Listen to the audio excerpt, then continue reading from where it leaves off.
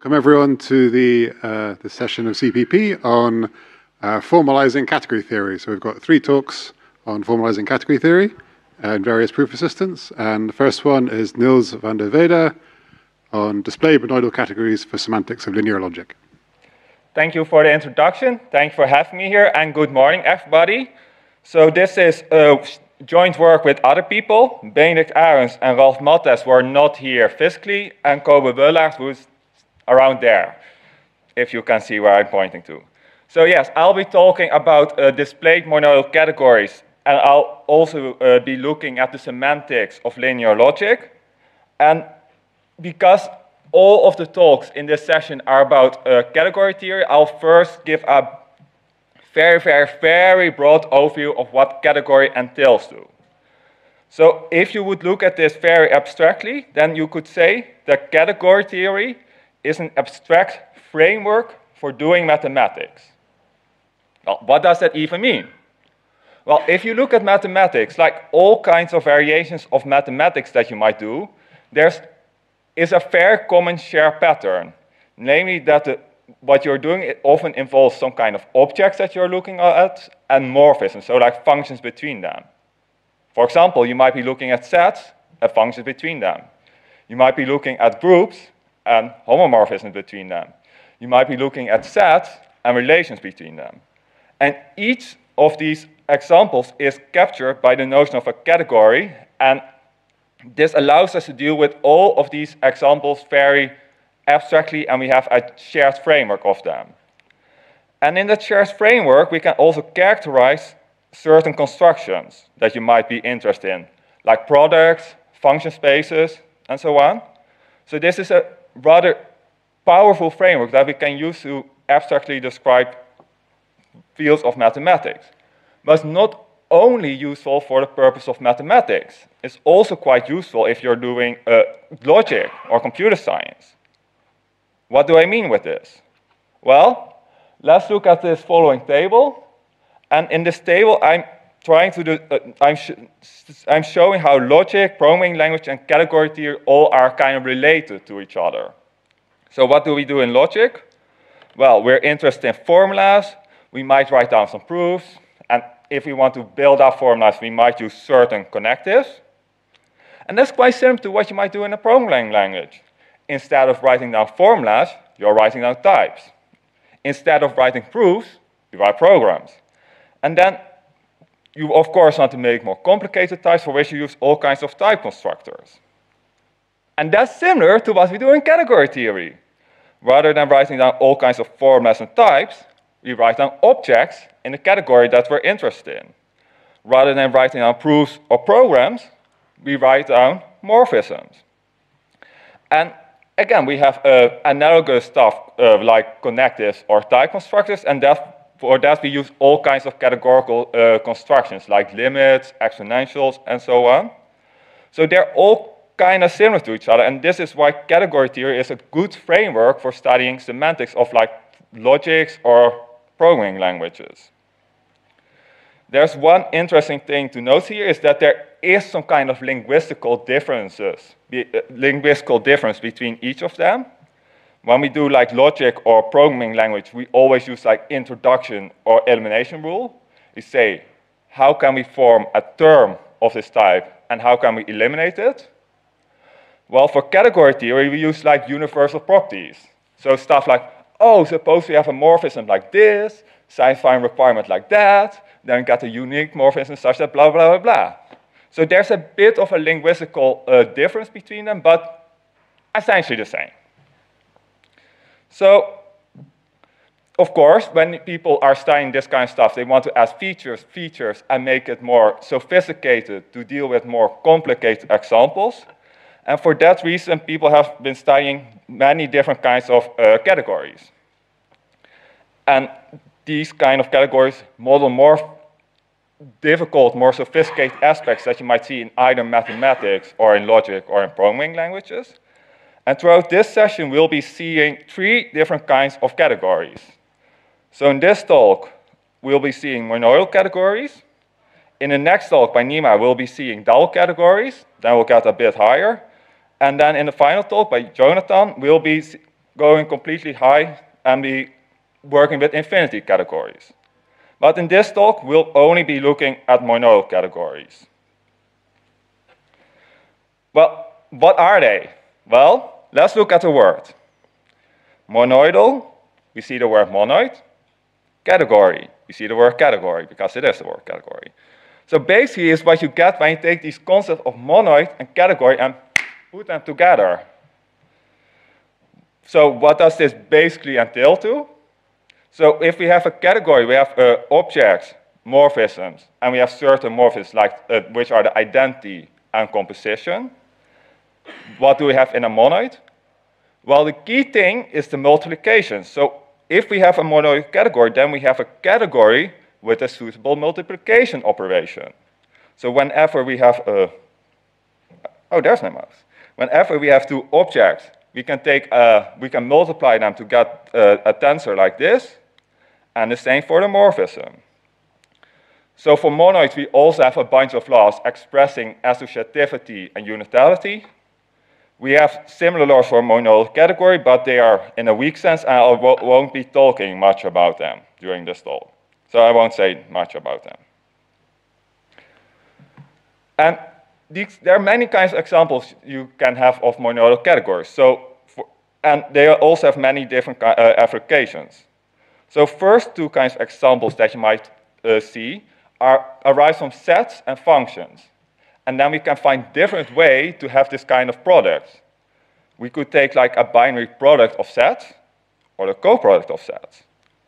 If you think back to the world of monoids, we might think of, oh, we have the natural numbers, and you can assign it to monoid structure. One coming from addition, one coming from multiplication. So kind of similar here. We can look at a bit more sophisticated examples where we look at sets plus relations. Then we can get a nice monoidal structure using the binary product. And if you like algebra, then this is the canonical example that you might be interested in, abelian groups plus a tensor product. And monoidal categories have been used in many different places. So people use it for the semantics of linear logic. People also use it for quantum theory. And if you do domain theory and algebraic effects, you might see them as well when you're looking at smash products. But in this talk, we'll only be looking at the semantics of linear logic, and I won't go full quantum on you. So that is the key application area of this talk. Well, if your monoid categories and linear logic are quite closely related to each other, and the way you can see it is by comparing this multiplication operator to the standard stuff you have in linear logic. So if you do linear logic, then you might have this kind of conjunction, where you take a conjunction of two formulas, and you have this kind of introduction rule for it. And what happens here is that this context gets separated. So I have these resources from gamma and from delta. The ones for gamma I use for phi, and the other one from delta I use for psi. This is quite similar to what you have in a monoidal category. This is the multiplication object, which was this operation. And this other is this multiplication of morphisms. So they're quite closely related to each other. And this is, if you understand one of them, so if you understand either monoidal categories or linear logic, you can use this correspondence to understand the other. And what we were interested in when we were looking at this paper is we were looking at how to construct complicated or actual models of linear logic. And in this area, many people have considered a wide variety of different models which vary in complexity. One of the standard models arises from like looking at comonoids. This was, I think, by Lafont. But people also look at other models, like Eilenberg-Moore categories of a comonad. And there are many more models. And the question that we were interested in, how can we construct these categories or these models in a nice way? And when we are looking at this challenge, then the essential question is, how can we construct complicated monoidal categories in a modular way? And that was the main thing that we looked at in the paper. And the way I will be, what I'll be telling you during this talk is the following. So I'll first, oh wait, this is the content of the paper, apologies. So what our paper does is we first introduce the notion of displayed monoidal category, and then we show them how we can use them for, to construct complicated monoidal categories. I think this is a nice illustration of how you can use dependent types in the formalization of category theory. And yes, of course, it is formalized, and this is what we use. We use the COC and the UniMath library. And the way I will be illustrating and explaining our paper to you during this talk is as follows. So first, I'll tell a bit more about models of linear logic, and I will be talking a bit more about this model by Lafont using comonoids. And after that, I'll be talking about displayed categories, and in particular, displayed monoidal categories and how they relate to this original problem. So yeah, let's start with models of linear logic. And then I'll also be talking a bit more about what linear logic entails to precisely. The key feature of linear logic compared to ordinary logic that you might be used to is that if we're doing normal logic, we're proving normal stuff, then we're allowed to use our assumptions as many times as we want. We can use them multiple times, or we can just ignore them. Everything is fine. But linear logic is based around the idea that if you eat your cake, you can't have it anymore. So you can use your assumptions precisely once. You can't use them, you can't like copy them and use them again. And you also are not allowed to delete your assumption. That is the key feature of linear logic. And then when you study this kind of logic, you might be interested in all kinds of connectives. And people have considered many of them. In this talk, we'll be interested in three main connectives, which is this conjunction, an implication, and the bang modality operation. So this conjunction allows you to prove like two things, but you need to separate the resources. This implication is like a function space where you must use the arguments precisely one. And this bang modality might look a bit strange, because this bang modality, what it does, when you put an assumption in a bang, they are allowed to duplicate it. So that is the key feature of this bang modality. And people have considered other operations as well, like the why not modality, all kinds of other kind of products and so on. But we are not discussing them in this talk or the paper. And the semantical side of the story is also quite interesting, because historically what happened is that quite quickly people realized how to do this conjunction and this implication operation. It was like, oh yeah, symmetric monoidal closed categories, okay, sure. But this bang modality was more surprising, and that required quite some sophisticated research. And there have been many proposals in the literature to interpret this bang modality. And the kind of proposal that we're looking at is the notion of a linear nonlinear model, which I think date back to Nick Bantam, if I recall, and also other people in Cambridge, like Valeria de Paiva and Martin Hyland.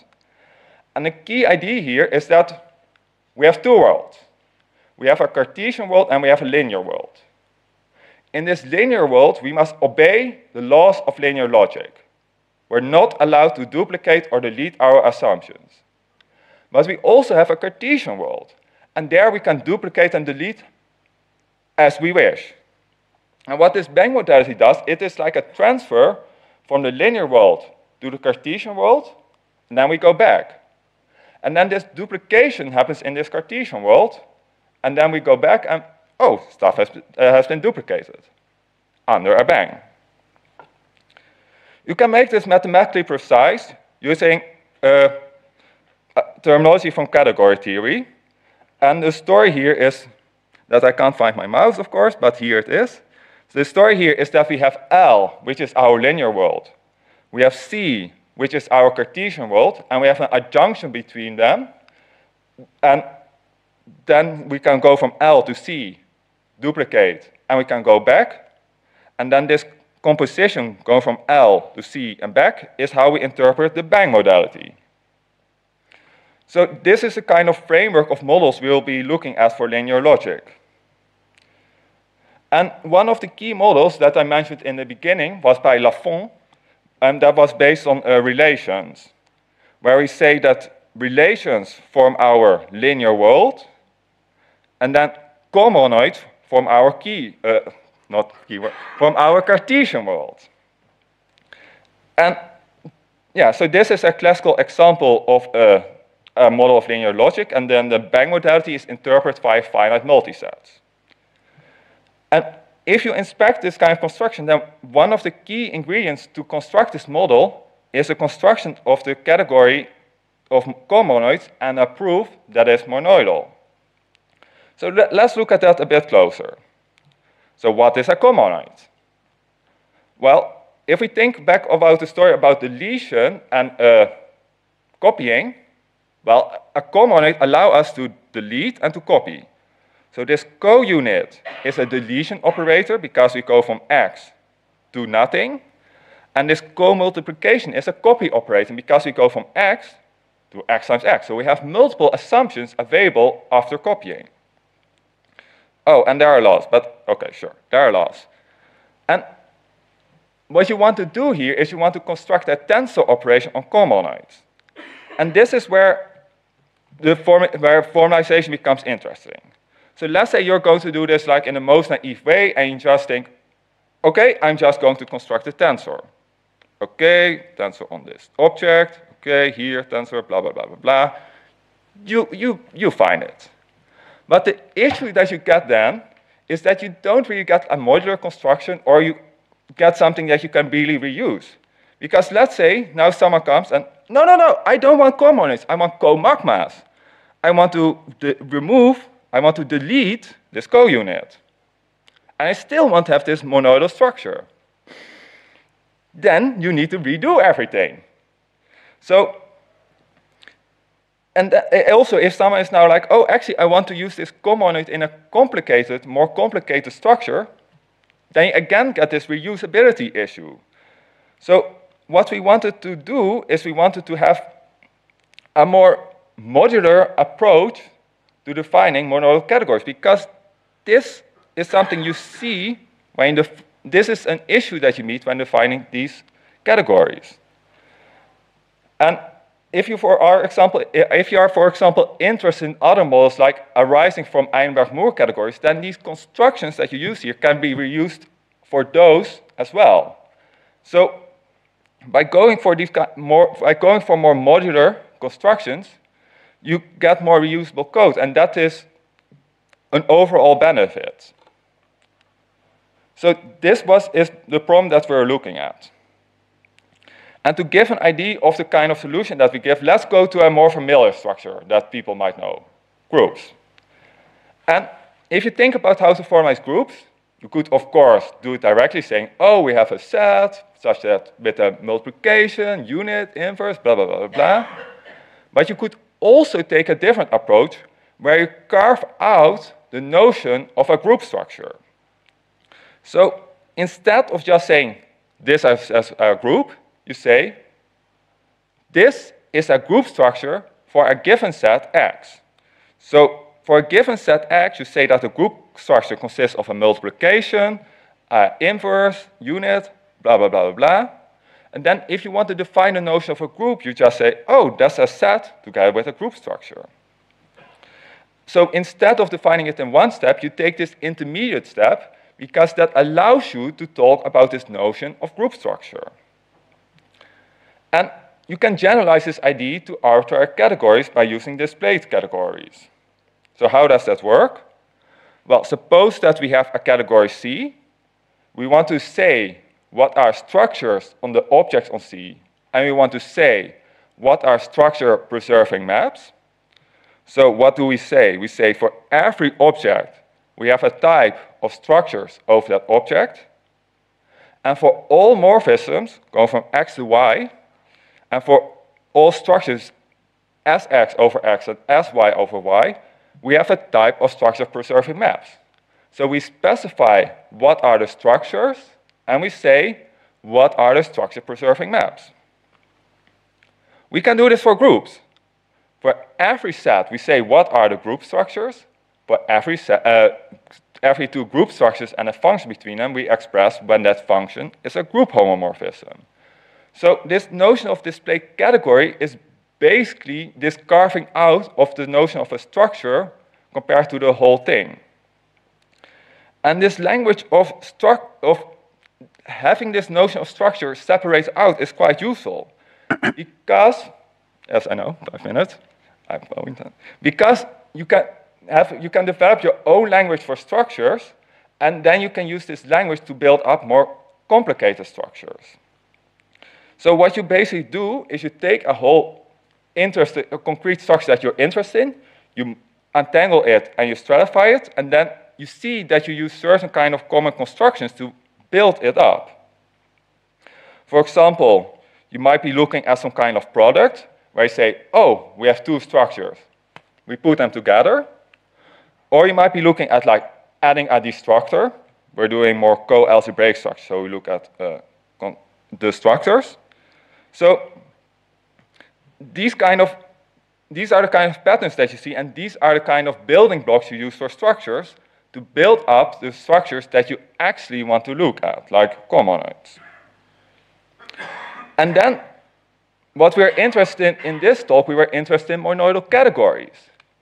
Display categories do not immediately give us this monoidal structure. So we need to combine this notion with that of a monoidal category to get the monoidal categories that we wanted.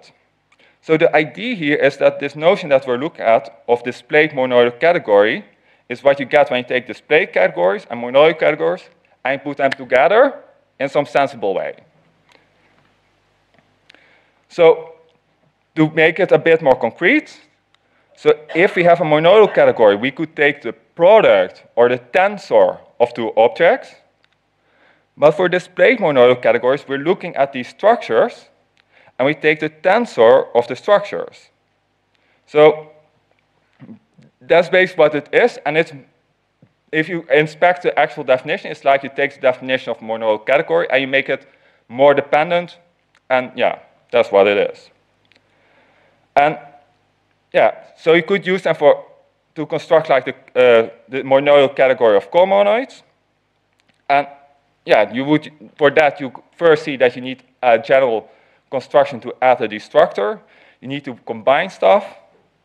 And yeah, for details, you can see the paper. So let me conclude the talk. I would say that the main takeaway is that displayed monoidal categories are a nice technique to build up complicated monoidal categories that you might see in practice. What we do in this paper, we define this notion and we give the relevant theory for it.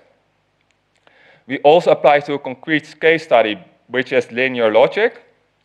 And I think that, based on my experience with it, I think they make the formalization with some monoidal categories nicer to do and more convenient. And yeah, if you're interested, you can look up our paper, and I guess it's time for questions now.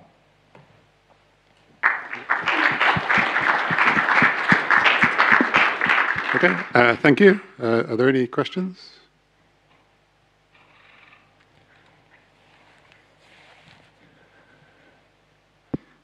So what's a model of linear logic using displayed monoidal categories? Yeah, so the notion of model for linear logic stays the same. The part that we're using displayed monoidal categories for is to construct this category C. So we leave this notion of linear, whatever. We leave this notion the same, but we use this displayed monoidal categories to construct the relevant category here. Like, for example, if we go to Lafont, then we see that here we must use this category of comonoids. That is why we use the displayed monoidal categories.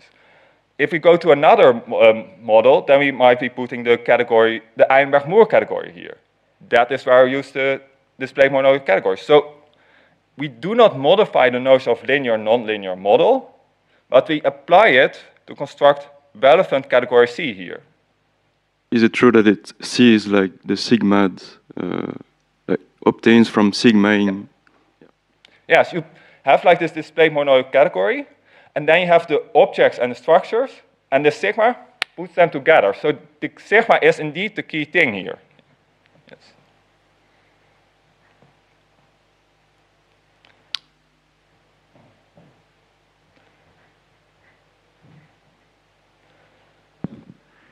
Hello. So in a displayed monoidal category, just to make sure I got the definition right, so the set of functions, the set of morphisms between Sx and Sy needs to be a subset of the morphisms from X to Y, and I'm presuming it also needs to, include the identity and all that kind of nonsense?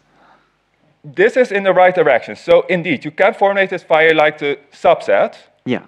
But you can formulate it more general because, indeed, I think in the examples that I discussed, it was always a subset, and that's a quite common example. But in the theory, we allowed it to be like morphisms with some extra structure. Oh, okay. For example, you could be looking at the product. Like you could look at the product of two categories, and then you could say the thing here, the stuff that we add, is another morphism. Then it doesn't become a subset, but it becomes a morphism with extra structure. Oh. Okay, so that means that we assume the existence of a functor from functions from Sx to Xy to, morphisms Sx to Xy to morphisms X to Y? Yeah, you have this functor. So okay. It depends a bit on how you do it. So in our case, we use all kinds of dependent types. So this functor for us is constructed. So we, instead of saying like, oh, we have a functor like this, we say, we use this dependent type-like formulation. So we have like X to Y, and then we say, what are the things above it? What are the structures for it? And then we construct this functor by forgetting the structure. Oh, okay, so it's like a relation between like morphisms X to Y, and then so you can have a whole family of morphisms from Sx to Xy that all erase to the same morphism X to Y. Yes. Okay. I just wanted to make sure if like you're allowed to collapse things or not, because it was confusing. Yeah. It's a good question. It's good to make this clear. In the examples that indeed I was talking, it's always these subsets, but that's not necessary, yes. Hi. So as I understand it, you are formalizing something in a mechanized proof assistant. Now, I'm just interested in like sort of the practical aspects of this because there's multiple ways to approach monoidal categories, of course. Like one way is by means of coherence diagrams and so on. The other way is, of course, there's a famous theorem that says that you can rectify monoidal categories so that you actually get strictly commuting diagrams. Which approach do you use and why? So, okay, that's actually quite interesting and nuanced question. So if we look at like set theoretic mathematics, then you just want to use the strict ones because they just make everything nice. Because the weak ones, they just pollute everything with annoying associatives and uniters, which make everything more complicated. But when you're working in an intentional setting, if you're going to work with this kind of strict notion, then these associators and uniters will still come up. They will still pollute your terms because you say two things are equal, but they're only equal up to an identity, so up to a proven identity. So if you're using a strict notion, it doesn't really offer a huge advantage over the weak notion, in my opinion, because you still get harassed by all these annoying, I'm talking from experience, as you can hear, this is like deep in my mind, but you're getting annoyed by all of these annoying associates and uniters that make the whole proving process more complicated. So we use the weak ones because it fits this intentional foundations better, which is common in like most proof assistants these days. Yeah, I guess the problem even comes up in the setting of just mathematical sets where the Cartesian product is not strictly associative. But there's this like theorem that says that no matter how you associate things, you get the same morphism. So you use stuff like this. Yeah, so there is also an aspect of how do you apply this theorem. So there is some kind of engineering, like how do you get a useful coherence method? So let me switch to the next talk. Quickly. So so there is indeed that kind of aspect. So how do you get this coherence? But the kind of setting that you're then still working with is this intentional one, the weak ones, and then you might only use these kind of tactics or this kind of coherence when you need to prove some complicated goal. That is, I would say, more of the how I think it would look, how I would approach that. Yes. Thank you. Okay, let's thank speaker again. Thank you.